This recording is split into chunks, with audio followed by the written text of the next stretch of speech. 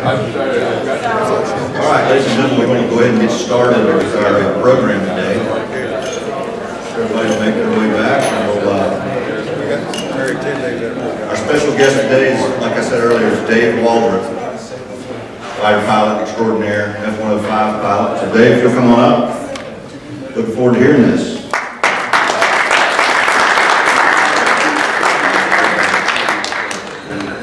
First of all, it's actually my treat to get to come and join a group of folks such as yourself. And in fact, just recently I was watching a show on TV, and it was by Germany and so forth. And I was thinking it was on their technological advancements that we hadn't even thought of. And I was thinking, if it wasn't for those guys in World War II that laid it on the line and stopped Germany, where would we be today? And so you guys, there's my salute to you.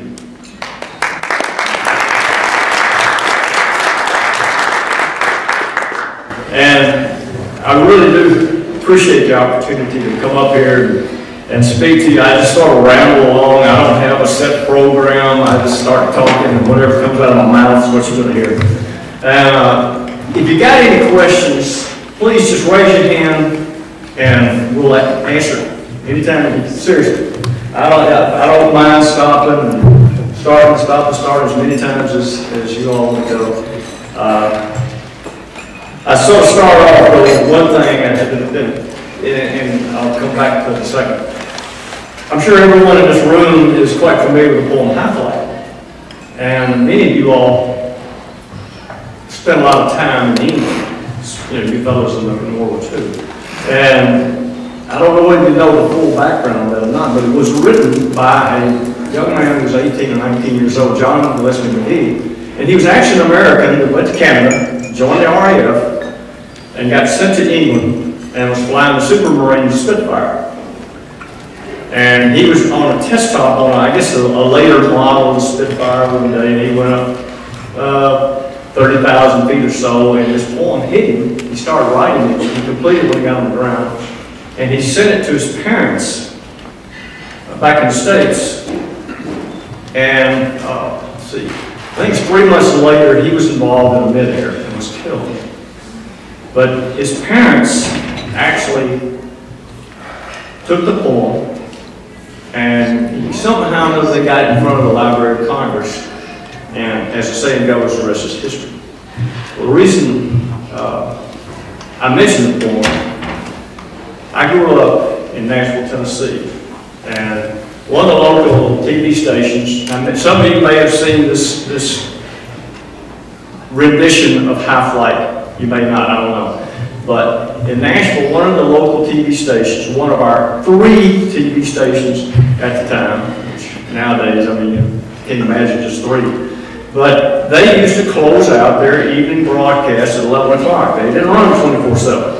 And so at 11 o'clock at night, they'd close out, and they had the poem Half-Life with an F-104 in the background. And that, I guess, is somehow or another, I said, that's what I want to do.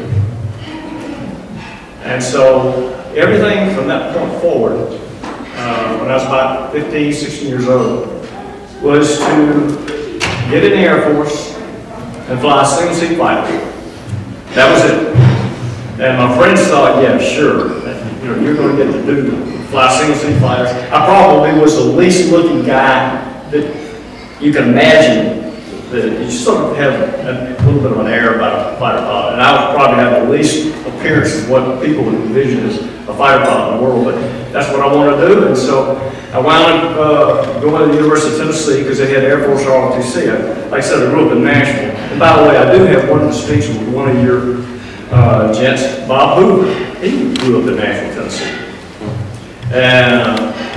But I went to the University of Tennessee and got in there, ROTC, and was in the FIP program, which was Flight Indoctrination Program for the guys that were going to go on and be pilots.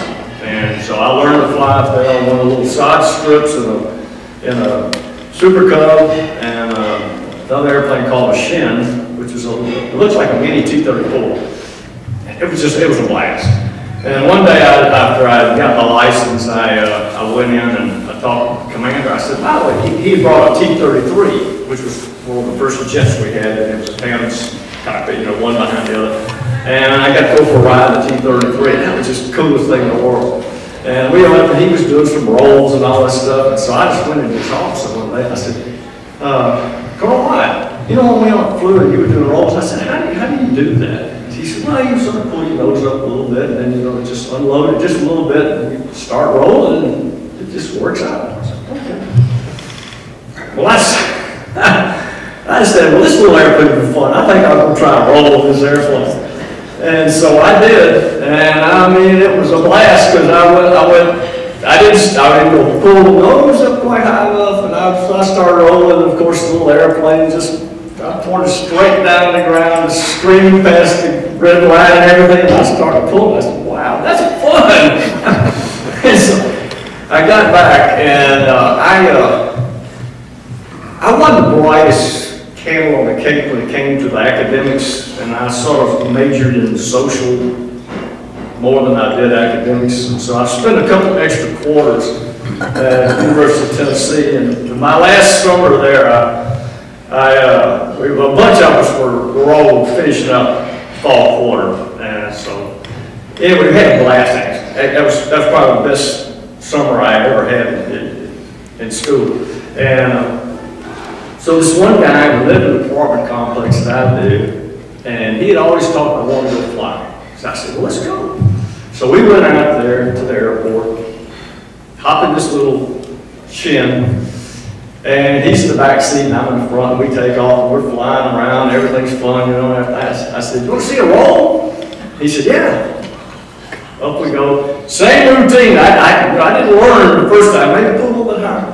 And we came screaming down out there, just a crazy thing. It's just fun, you know. I was pulling G's and all this stuff. And so I'm tooling around, and I said, hey Pat, we want to go to the local airport, you know, municipal airport, which was right there near where we were flying. And he said, well, I said, well, Pat, did you hear me? I look back. Now this is a little gross. Here's this guy, he's just like this. I mean, literally, his mouth's all contorted, his hands are locked. I said, hey, sure. I made a big line back to the airport, and actually I landed downwind, and I taxied in. I'm not going to tell Elmer. This was Elmer's airplane. Because I knew I wasn't supposed to be doing aerobatics in the airplane, because I never checked out. So I said, well, we just flying around, you know, do some tight turns and look at this. And we literally had to lift Pat out of the airplane and set him by a tree. Well, I never did that again. I can honestly say that. But anyway, I finished up. And so I finished up in December, and I was supposed to go to a March class. Here's where some luck that I had along the way starts creeping in. I was supposed to go to a March class at Laughlin Air Force Base, and here it is December, and I mean, I'm ready to go. I'm ready to start flying airplanes. And I've done my college thing. I got that little plaque I put on the wall, and so I go in to talk to Elder White again, Colonel White, and say, hey boss, can't you get me into an earlier class? And I'd done this about 3 times, and I went back in again. He said, damn it, I'll do my best. I'll see what I can work out. But you know, these things are printed up how long ahead of time? You know how the system works. And I said, well, just try. Damn if he didn't give me a January class. So I headed for Laughlin, and the luck was that had I been in the class of March, there were no F-105 assignments that came down.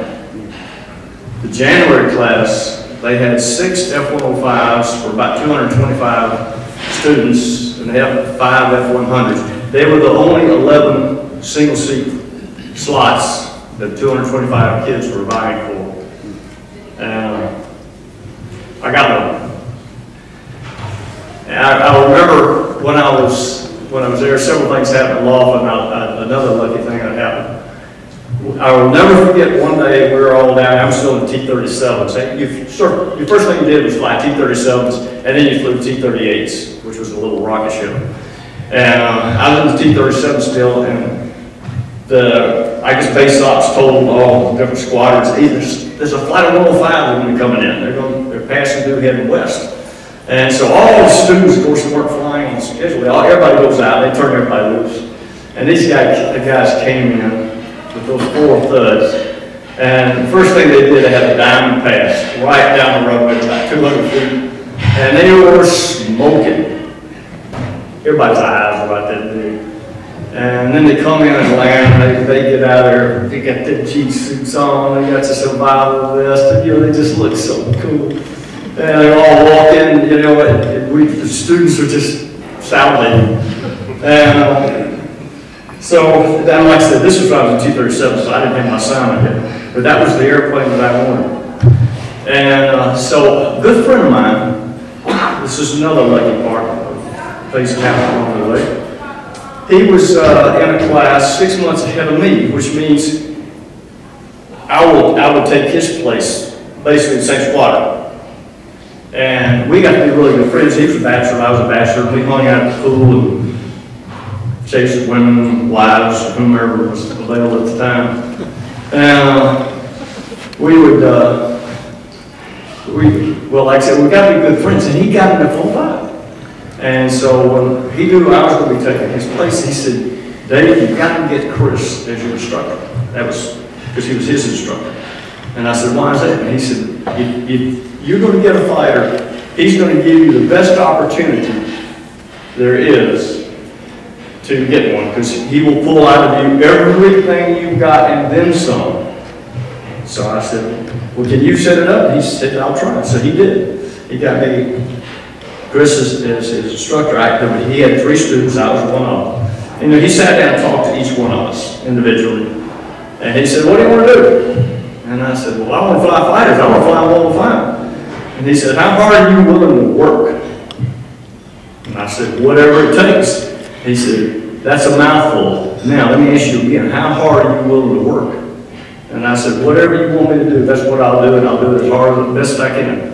He said, well, you're going to have to, because the other 2 guys, they don't even care what they get, which is fine. But he said, you came here, and we talked about the history. I told him how far back I went wanting to fly 6-seat fighters.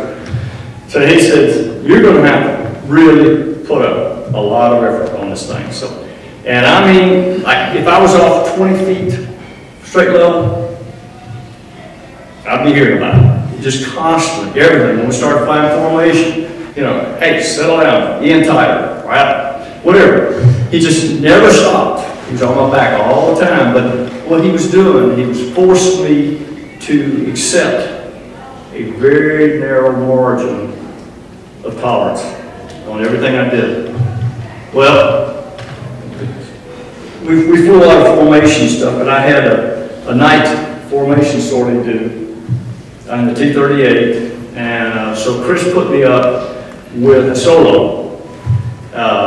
And he put me up with the wing commander and the squadron commander, who both needed a night sorting to get their currency, keep their currency up and everything. It's going to be a full moon, and so Chris says, and the last day flight we had, we were up there, and we were literally doing 90-degree wing overs, and I'm on the wing, and it sort of came natural to me, so it was just fun.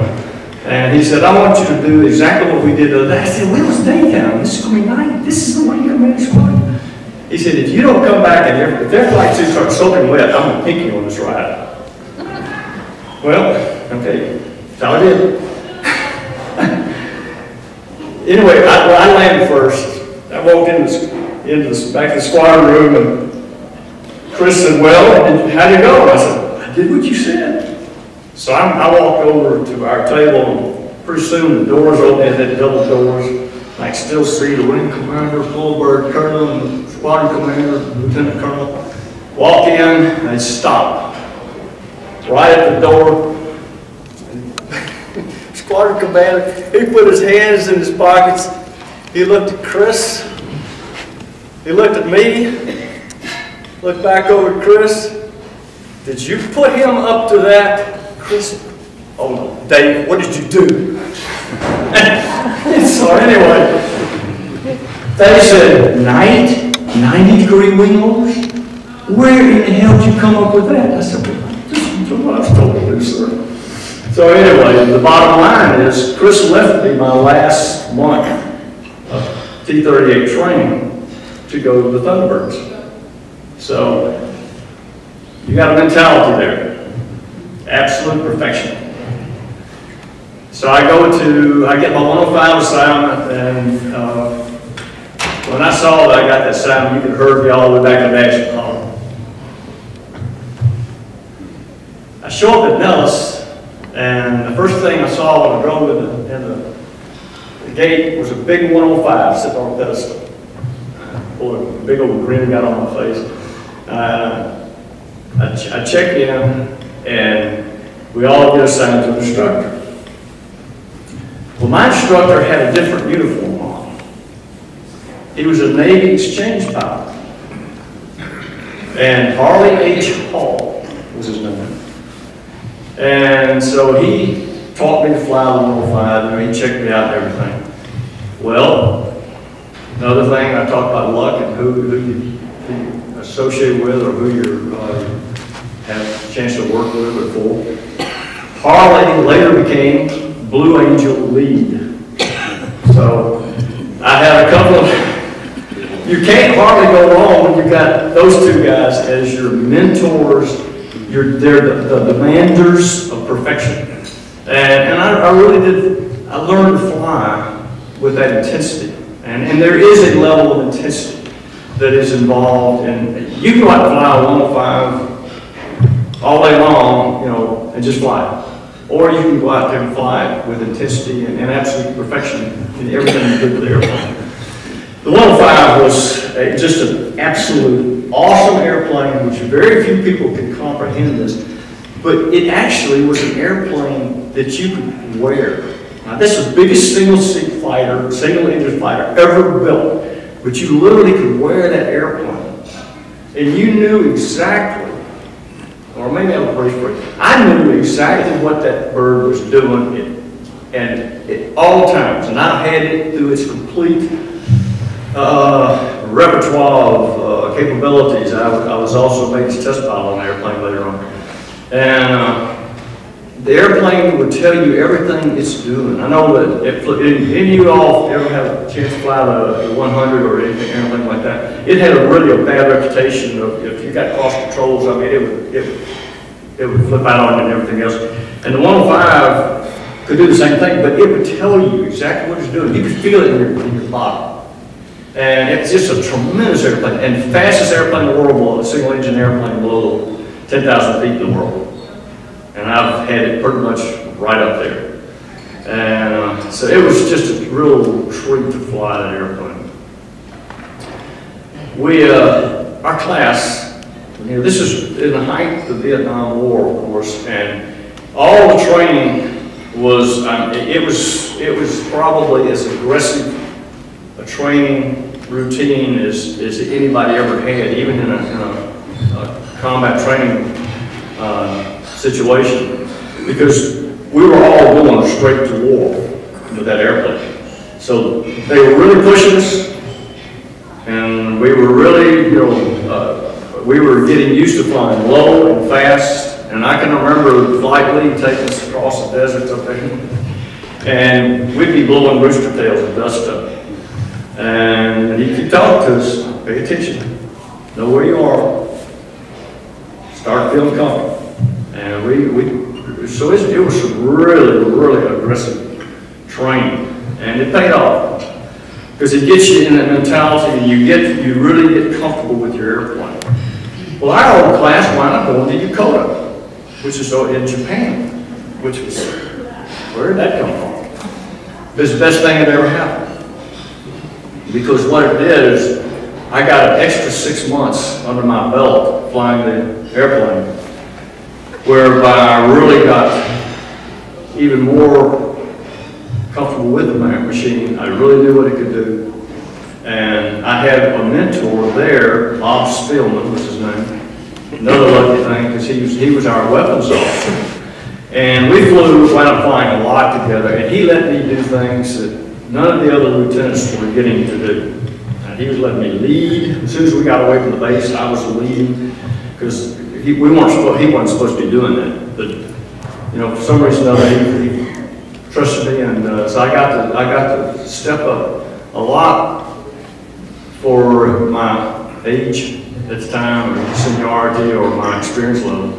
And in fact, one time we were bringing a couple of airplanes back from Osan. Of course, I was supposed to be number 2 on his wing.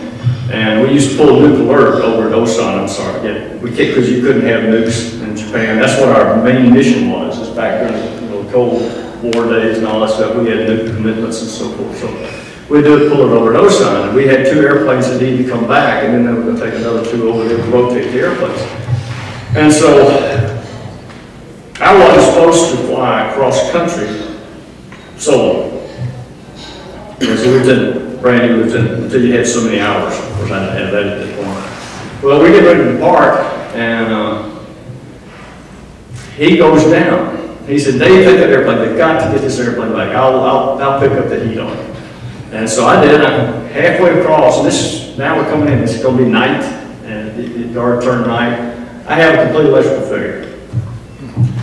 And so there I am, trying to I get a little flashlight, and I stick it up the side of my helmet, pointing a little standby gauges over here on the side, which had a little attitude indicator, it had a heading indicator.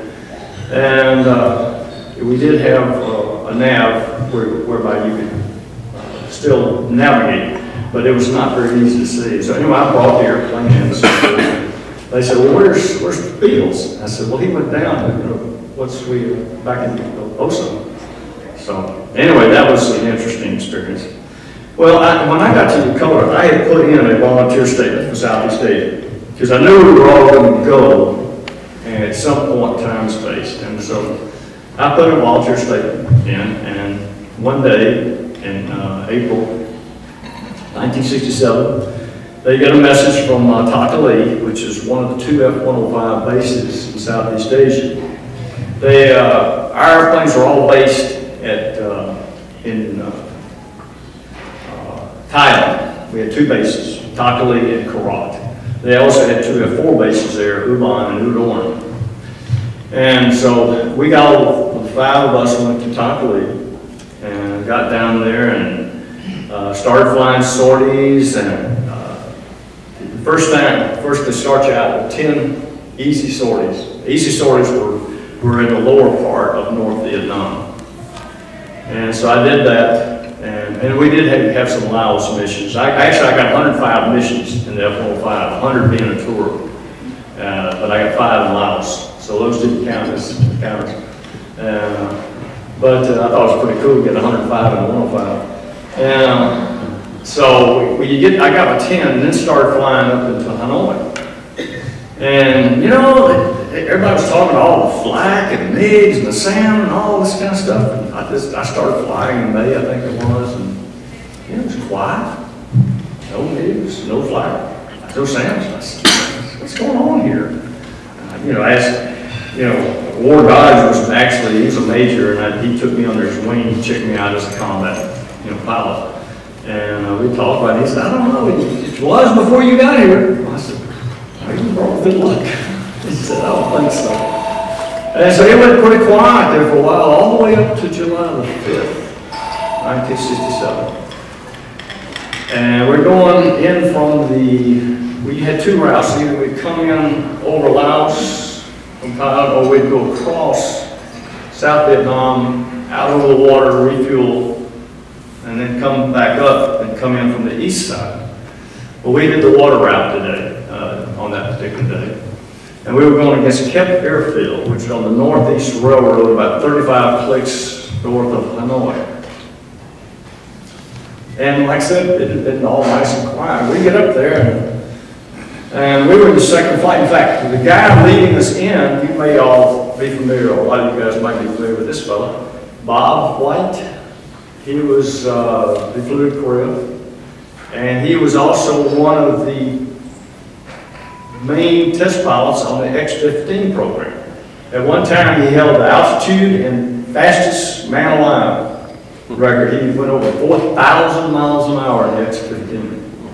And he was the DO, the Director of Operations at the Lee, and he flew with our squadron in 357.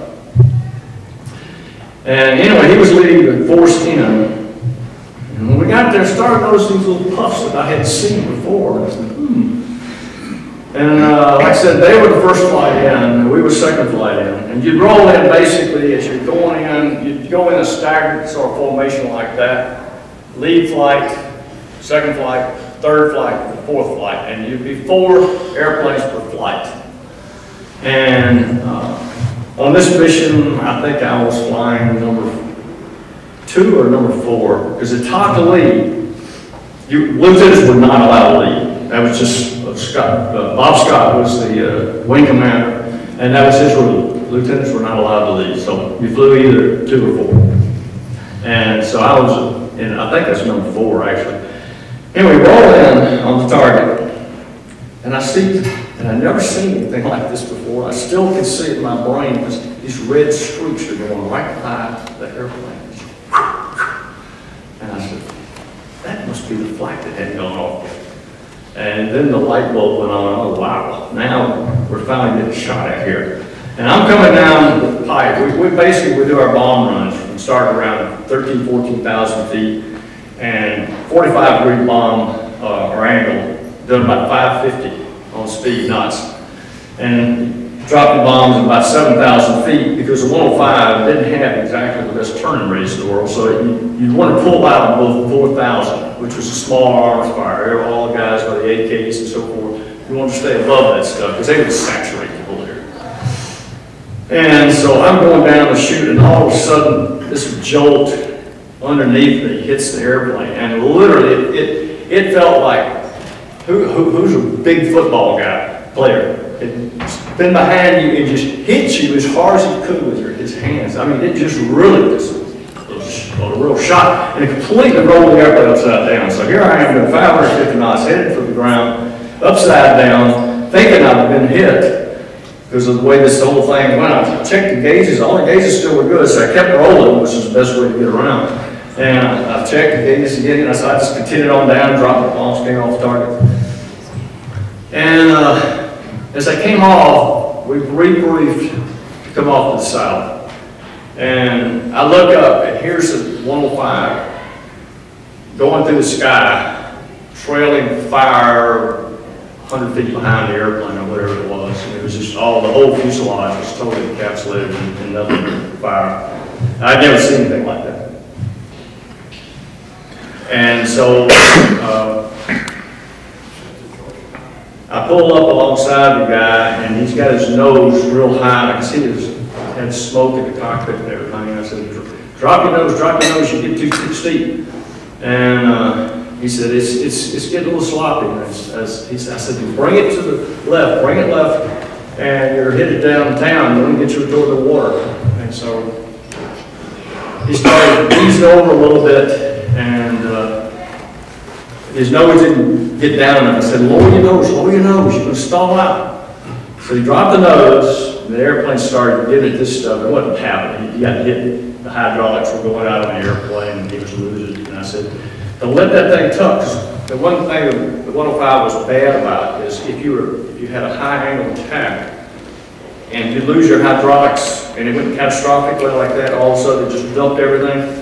The airplane would go boom, just like that, and then you try to punch out hanging on the straps, and that would really screw you up.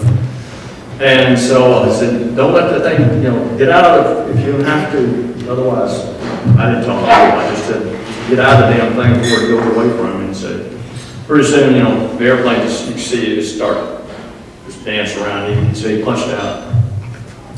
And I didn't know who it was. I knew they were in the first flight. I got back then, it was Ward Dodge. He was my mentor. And I took, I've forgotten how many holes I had at the bottom of my airplane, but fortunately, they just penetrated the skin of the airplane. It didn't hurt the engine. So I lucked out on that one. And from then on, that was the routine. And we lost a lot of guys up there. And the sad part is we were hitting the same targets over and over and over. And, you know, it's pretty senseless, really. I probably hit the Tynugget steel plant 5 times. The first big raid on the Tynugget steel plant destroyed it. There was nothing there. But we kept getting tasked to go up there and hit the same targets over and over and over. And we kept losing guys. Like I said, by the way, I did write an article. I did a presentation out of Dobbins. And Colonel Todd Coakley asked me if I would write an article. I've got this right here. It sort of describes a little something. You're welcome to have one. I got plenty of copies. And so that's sort of, that was a turning point in terms of how I approached everything, because it really got serious. And we were losing a lot of guys. And I flew 20 sorties in July, and I came back from my 20th sortie. And of course, everybody wants to get finished. They want to get their 100 missions in. And so I came back in, and my name wound up on the board, and I said, how come I'm not on the schedule tomorrow? And I said, well, Colonel Dugan said that you had requested to be off, and it takes some R&R. I said, no, I don't, he must have talked about somebody else. And he said, well, that's what he told me. I said, well, no, he put me back on schedule. He said, I can't do it. Colonel Dugan said, no. So I said, okay, I'm going to go talk to Colonel Dugan. So I went back there and I told him my story, and he said, "Don't you remember you asked for R&R, didn't you?" And I said, "No, that's somebody else." He said, "Read my lips. You can sit here for the next week. You can go to Bangkok, you can go to Dakota, you can go to Australia. I don't care where you go, but you're not going to get in a 105. You've had enough this month." And so I took off, went back to Dakota, and had a blast. All the new teachers had come in, so life was good in Dakota for a bachelor. And I enjoyed that R&R very much. Came back down and kept on going, and then I guess it's around the 10th of August, the original 5 guys, of which I was, we all got our orders to go back to Dakota, and another 5 were coming down. And I wanted to stay down and get my 100 missions, so I picked up the telephone, and my old squadron commander, when I checked out the F-105 at Nellis Air Force Base, had taken over a squadron at Karate. So I picked up the phone and said, "Hey, Fox, this is Dave." And I said, "They're kicking me out of here and sending me back to Dakota." I said, "I want to stay there and get my 100. He said, "Get your blankety-blank, skinny ass over here. I'll take care of the paperwork. We're hurting for experienced drivers right now." So I packed my bags, went over to Karate, started flying. My paperwork never caught up with me. Dakota didn't know I was there. I was AWOL. I was there. And they would have probably pulled me back.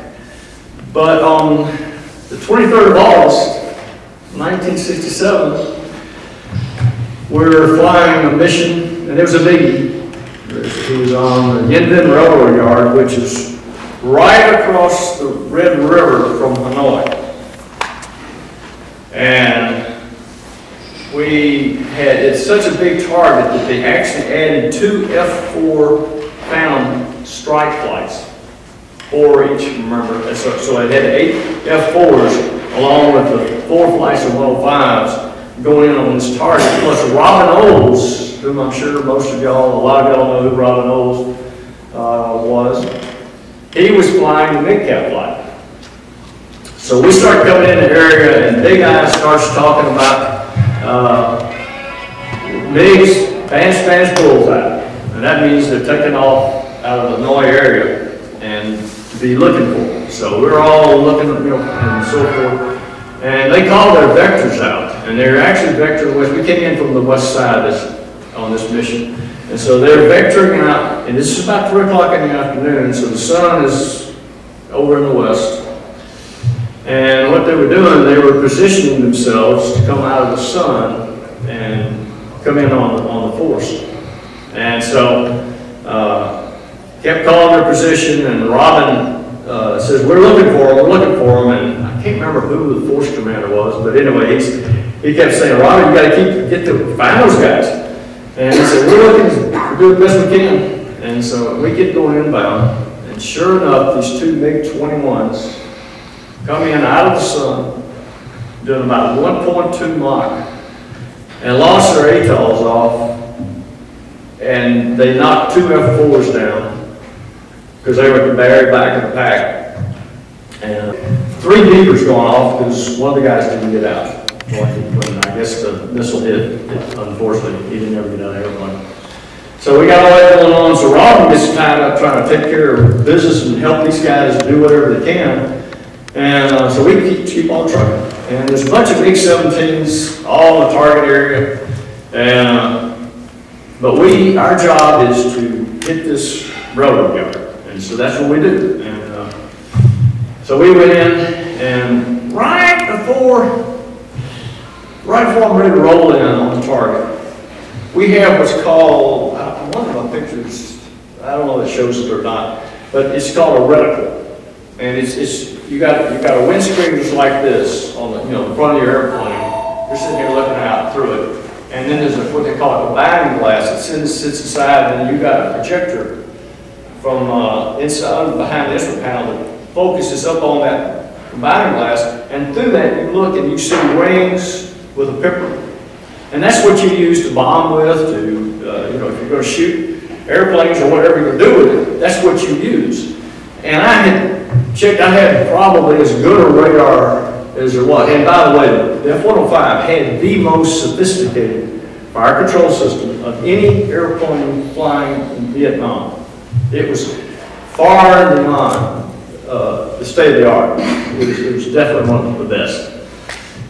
Well, when that bind all of a sudden went out, my bulb that actually projects the reticle on the combining glass went out. And I said, well, and I didn't have, we had a spare bulb, but didn't have a chance to get in there and do anything with it because, we're about 30 seconds from rolling on the target. So I said, well, I've been there before. I pretty much know the routine on that. So I roll in, I drop the bombs and I come off the target. And we had pre-briefed to come off and turn hard north and rejoin the flight. So I'm in the process of turning hard north, and I'm smoking along at about 650 knots, and I'm pulling about 5-6 Gs. I kept my airplane moving all the time. I don't know whether that's why I was lucky enough not to ever get shot down, whatever.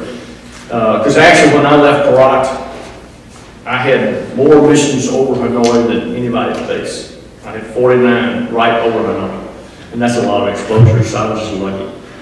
But anyway, I'm pulling hard to make sure that if somebody's tracking me, they're going to have to work at it. And as I'm pulling, I had to look up in the sky. I see this F-105 just going straight and level. It's two MiG-17s right on his ass. And I mean, no more than 1,000, 1,500 feet behind him. The lead MiG is right behind him like this. This guy's going straight and level. I assume he's at least going 5 or more. And then the number 2 was off the right side, staggered back. And so I call out over radio 105, heading west, you got 2 MiGs on the ass, do something. There was 2105s up there that day, so I didn't know who it was. And so I said, well, how about do something about this? And so I lit the afterburner, and I zero-G'd the airplane, which you've taken off all the induced drag off of the airfoil. Now you're a rocket ship going through the air. And I had a Sidewinder. A Sidewinder is a heat-seeking missile. And they weren't the greatest in the world because they were old missiles. They really weren't the latest technology, but that's what we had. And they got a lot of hits. And I've got it, and I start pulling up toward the MiGs, and I start getting this oral tone, which is how you know that the heat seeker is actually looking at a heat source. You get an R in your headset. And the stronger it is, the more directly aligned you are. And so I'm getting it. And so that missile is sitting there, and here I am. I don't have a sight. There's 2 MiGs up there. That would definitely be the way to go. But then I look in front of that lead MiG. Here's this big old 105 with a J75 engine about 4 times larger than the MiG's engine. And I said, I don't know what this thing's looking at because they were so close. I didn't know. So I finally decided I can't take the chance. I could never live with myself. So I reached over and turned the volume on the sidewalker down to get rid of that. And so I said, well, I just got to go in with a gun. And in the process of lighting the afterburner and zero-G in the airplane, the last thing I saw when I found it, and I did that intentionally, they were sort of like this right here, and I came in a little bit from this angle, about 7 o'clock, you know, going this direction on these guys. And I dropped my nose though, so they wouldn't see me coming. So I came in low, which means with that zero-G and descending slightly, I was accelerating like a banshee. And I looked at the last, right when I got ready to make my pull on these MiGs, I was doing 1.3, which is about 850, 900 miles an hour or something like that, and which is smoking. And I come up and I don't have the sight, so I'm trying to figure, well, this little angle's got off because I was now climbing and so forth and so on. I'm trying to figure out where to start shooting. But then I realized how fast I'm going and how slow these guys are. I mean, my closure rate, and by the way, the old fire control system, had I had the reticle, it would actually give you the closure rate or how fast you're coming at something. You'd have known it in a heartbeat. You could adjust everything. I didn't have that. So I decided I better go for the trailing MiG and try to just disrupt these guys. And so I went in on him, and like I said, I was going so fast. I opened up and raked and pulled to stay behind him, because you never, in an air-to-air engagement environment, you never want to get in front of somebody, to overshoot is what it'd be. It'd be like you're coming in like this, and then you're going too fast, you overshoot. Well, now you just solved his problem. So I didn't want to do that, so I'm pulling about 8.5 Gs to stay behind these guys, and I went vertical, and he still goes straight level, because he didn't even know I was there until I opened up, and I didn't have a chance to see what happened to him. And I pulled vertical, went up, straight up, with above a broken layer of clouds. And I'm sitting up upside down, just floating now. And I said, damn, you had one chance to get a MiG in this thing, you blew it. And I'm sitting there, and it's just like this sheet of paper right here. And I'm on one, this is the cloud, I'm here, and out from underneath this, just like that picture right there, there's a MiG-17. This one's got his afterburner on. The other ones didn't have the burners going.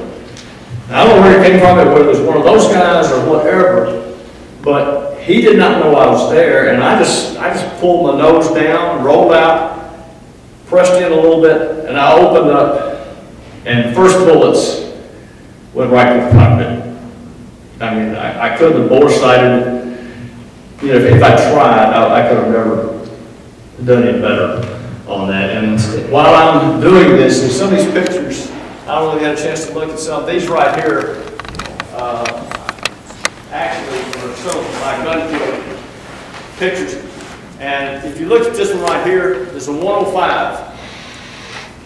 He goes right between us when I'm actually on the trigger, hitting the MiG. This 105 goes right between us. The big ball of fire comes out from behind him. And I didn't even realize he'd gone through it, because I was so intense on this MiG. And until we saw that night when they ran the film back at the squadron, my eyes must have got about that big, and I said, who in the world is that? But everybody got back. And so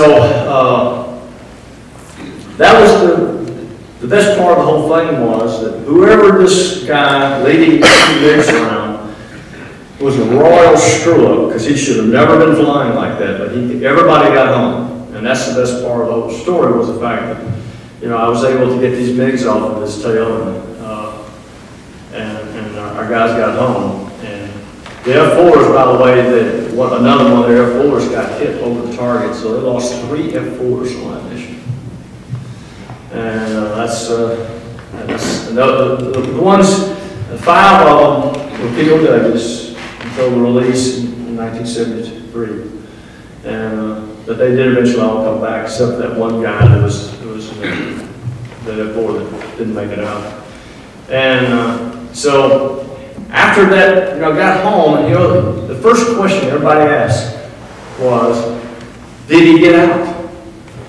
And I had to answer no. And that's something a lot of people can't comprehend, is that even though we were on different sides and we were enemies, there's still a respect for the other drivers.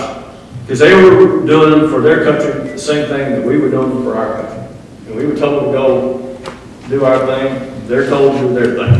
And so that's the one thing that still to this day I regret. I don't regret doing what I did because I saved a fellow 105 driver. I regret my sight went out because with the 105, it had such an accurate sight, especially when a guy's not maneuvering. Now see, this guy was just straight level. Had he been maneuvering, all bets are off. But he was going straight level. I could have put the pipper on that airplane I was flying anywhere on that MiG, and that's what I would hit. Because that thing was that accurate. And I've shot a lot of darts. In fact, I had the record for dart kills in training at Yokota. And so I could fly the airplane, put the pipper on something, that's what I'd hit. But without the pipper, you can't do that. And so the last thing I would have done was to go for the cockpit. Right, go for the tank, the fuselage, the engine, whatever, the wing. And it would take him out just as quickly. Especially with the cannon we used was a 6,000 round per minute, 20 millimeter cannon. And when it hits something, you're going to do some damage, big time. And so, but anyway, that was one of the things that I alwa't really regretted that it worked out that way. But I did what I had to do. Wouldn't change it. But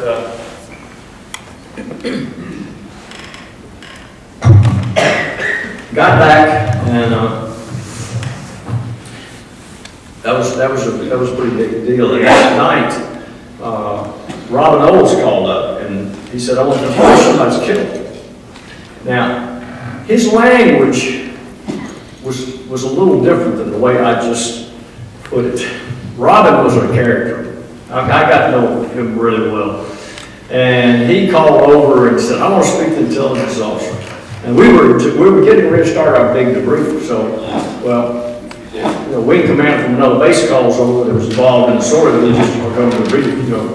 We put everything on hold, and so the intelligence officer goes in there, and Robin's on the phone. He said, "I want to confirm one of your blankety blank pilots' kills over there. Here I am back there trying to get a spare solution on this MiG. This blankety blank 105 cuts in front of me and shoots it down." And he said, "That would have been my 5th. I've been an ace." And that was a pretty big deal.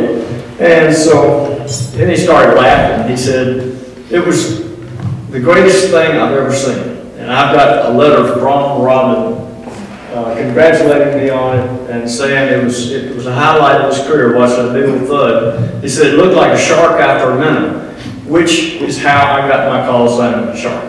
Because when everybody read that letter, that's what everybody started calling it. And that's stuck even to this day.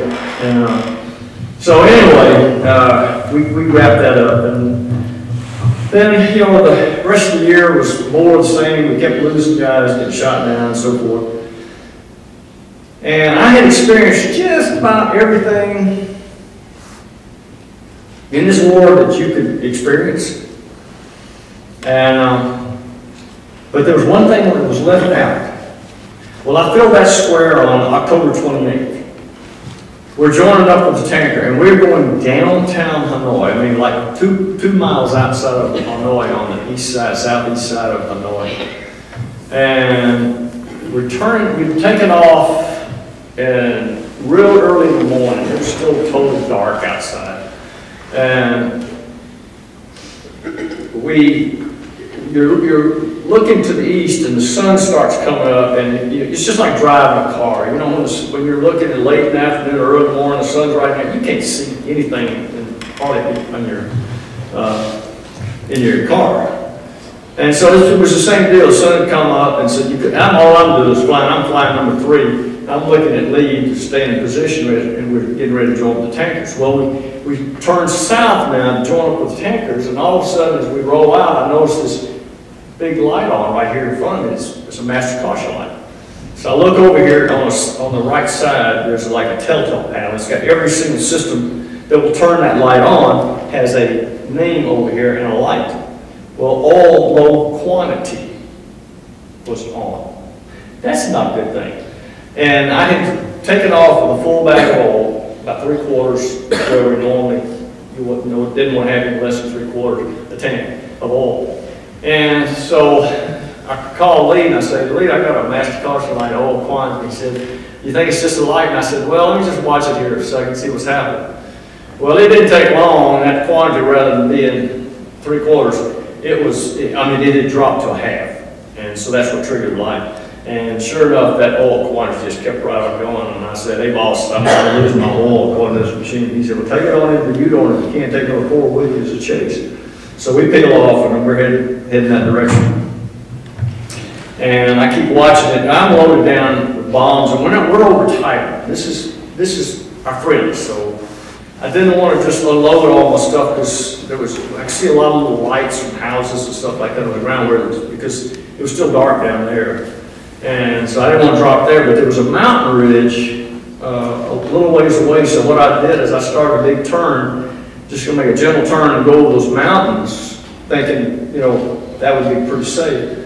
And then I'd punch off all my ordnance, my tanks and so forth, because you want to get rid of all the weight. You're trying to stretch something out, keep your power back, stretch it out, and get as much out of that engine as you can. So I want to get rid of this stuff. Well, about halfway in the turn, to get to these mountains, I start feeling just this little vibration setting. And now my oil quantity is 0. And I check my oil pressure, and it's following suit. It's also 0. So I told number 4, I said, hey, I've lost it all now. The quantity of oil is out. And he said, well, just keep flying as long as you can and try to, maybe we'll make it. And I said, well, I've already getting some vibration from it. And it was like you took a dial and just slowly rotated that dial around the intensity of the vibration. It finally got so bad that as strong as the 105 was, and it was probably one of the most well-built fighters I think we've ever had. I mean, it was a strong machine. It would take a lot of damage, a lot of battle damage. F4 Phantoms would never, ever take what the 105 would take. But it got so bad, I literally thought the tail of the airplane was going to separate. It was going to come off. It was just violent. And I couldn't even read anything on the instrument cockpit. It was just complete all over the place. So I said, this isn't going to work. So we had what's called a RAT, a ram air turbine. You pull a little handle over here, and it flops out from the side of the airplane, and it has a little propeller on it, and it generates electricity and hydraulics to run your flight control systems. So I popped the RAT, and I said, I'm shutting this thing off. And so I did. I shut it off. I'm a glider. Well, if you call a rock a glider, that is, because it just comes straight down. It doesn't even go anywhere. And so I'm coming down, and so about 8,000 feet, it was time to go. So I reach down and pull up your handles. You get these guards, and it keeps your elbow inside, and then you got the trigger that you squeeze, or either one. Squeeze that thing, that canopy went off, and bam, out of that machine I went, and that's a hell of a ride. That thing accelerated, I think about 13 to 14 G's is what you get. And it worked automatically, everything worked perfectly. Got the chute, floated down, and I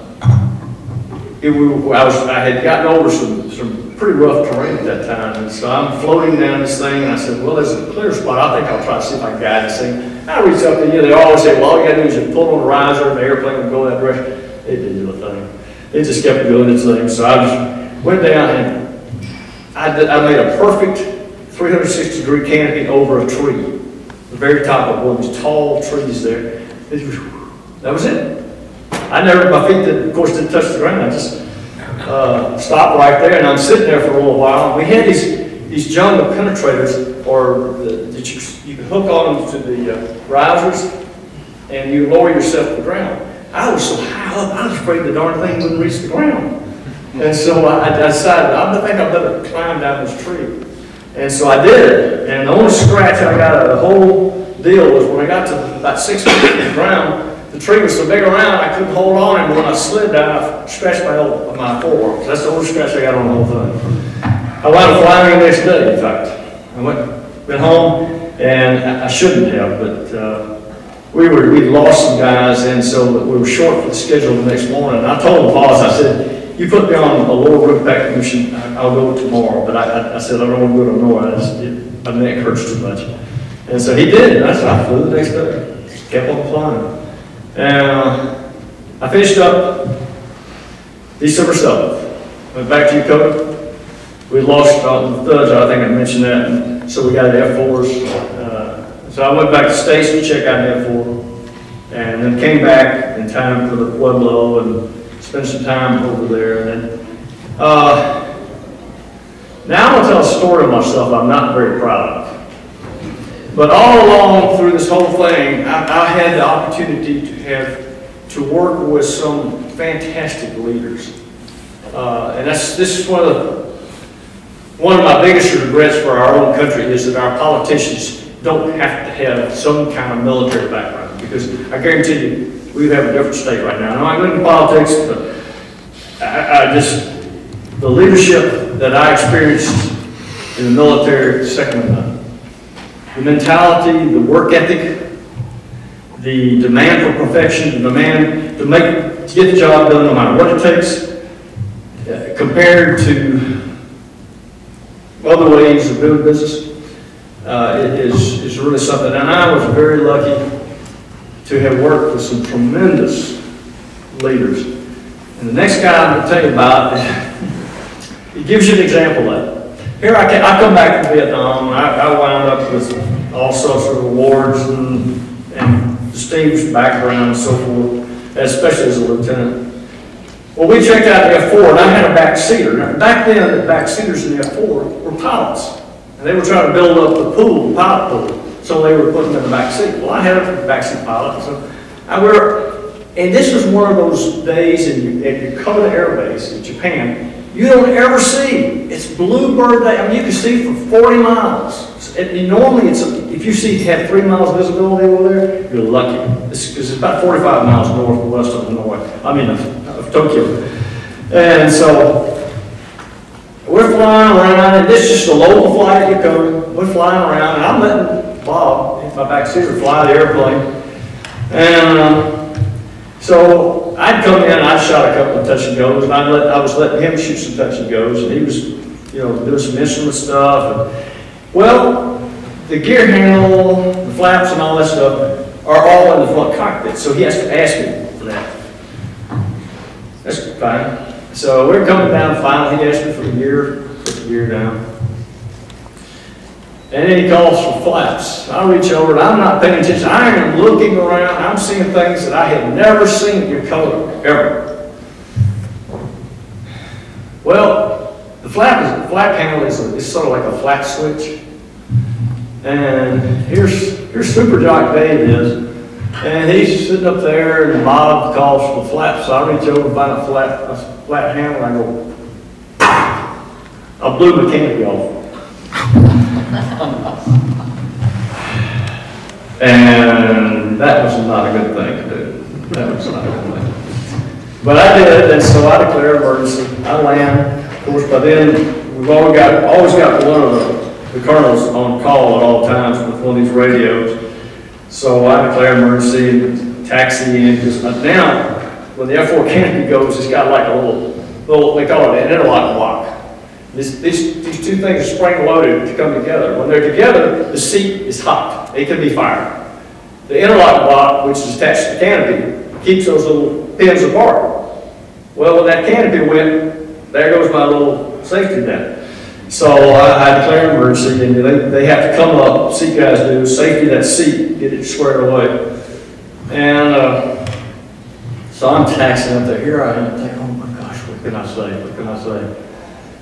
And so I get there, and here's the Colonel A.K. McDonald in this little blue car with this little radio, waiting right there when I taxi in, because, he didn't have a clue what had happened. Nobody did it that day. So Bob in the back seat, he heard my vocabulary expended. rather judiciously. Anyway, they get the seat thing done, and he hops up on the ledge. Hey, what happened? I look at him, and I said, Colonel McDonald, I royally effed up. That's all I can say, sir. He looked at me. I said, let me just get my stuff. We talked, we get back on the ground. And so, sure enough, I get out of the airplane, I go down there, and I told him exactly what happened. He said, I don't know what I'm supposed to do. I'm supposed to be raising hell and having your ass right now, and I can't do it. You screwed it all up by telling me you did it yourself. You sure that it didn't just come off all of a sudden or something like that? I said, no, I'm royally screwed up. And he said, okay. Do you know better? I said, yes, sir. He said, consider yourself briefed. Travis. Basically, I was telling you had 5 minutes left. That wasn't really a question. Oh, that wrap it up? Okay. Well, anyway, the bottom line was, by that happening, and A.K. McDonald was one of those good leaders. I'm over at OSAN, we're pulling nuclear. A.K. McDonald is over there also. This is about 3 months later or so. And since I was a bachelor, I was filling out my request for reassignment. And so I got to talking to him, and I said, how do you do something that's not on the dream sheet? Because I said, I'd love to go and get into weapons testing and evaluation. He said, well, just write it as a separate letter, just somewhere underneath there. And what I didn't know, and I got an assignment through Kirtland Air Force Base as a weapons research and development test pilot, flying the F-4 Phantom and the F-104 Starfighter, one of the best jobs in the Air Force. And I was getting a check ride one time from one of the Stanley Valley guys, and he said, oh yeah, you know A.K. McDonald, don't you? And I said, sure, he was the vice wing commander over at Yokota. And he said, yeah, we got a message about you from him. What do you mean? He said, yeah, back, I guess when you were getting your assignment, he called over here and talked to us and said we need to hire you. And I thought that was a good example of leadership. I could have been, really shot down my whole career, but instead, I was honest, of course, and he gave me the world. I guess it's about time to wrap this up. And I could listen all day, but I guess I think we would have to get on here. That's fine. That's fine. If any of y'all are hanging around, want to ask me questions, please do so. Thank you very much for giving me this opportunity.